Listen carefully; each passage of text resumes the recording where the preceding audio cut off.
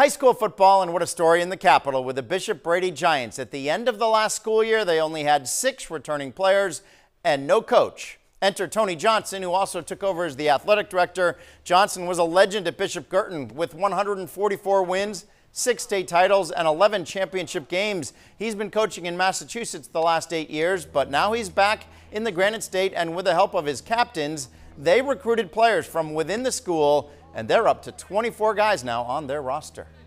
Well, the kids did a great job. You know, we went in the school and they started marketing the program. We had some skills and drills early on, and everybody got excited, got a few more kids. What we used to do at Girton was get multi-athlete kids. So we went from 6 to about 24 right now, and I would say of the 24, 23 are multi-athlete kids.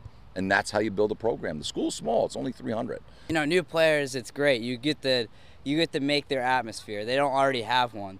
So you get to change their perspective. So if we have a winning attitude, we have a saying here, it's win the day. So we just come every day ready to play. So the Giants are 0-3. It doesn't even matter because the leaders on that team have such great attitudes, and they're playing football amidst everything else that's going on, and they're building up something special there. Yeah, to talk to their friends and bring them on board. That's right. That's a great thing.